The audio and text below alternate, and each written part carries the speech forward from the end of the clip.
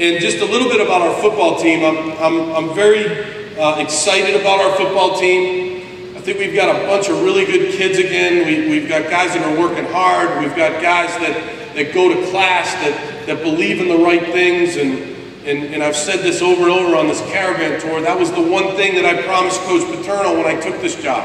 I was able to speak to him about 10 days before he passed away. And I know obviously that was a hugely difficult time for him. But he picked up the phone and we talked and he said, can you just promise me that you continue the tradition of tough Penn State football with fantastic academics, guys that graduate, guys that go to class.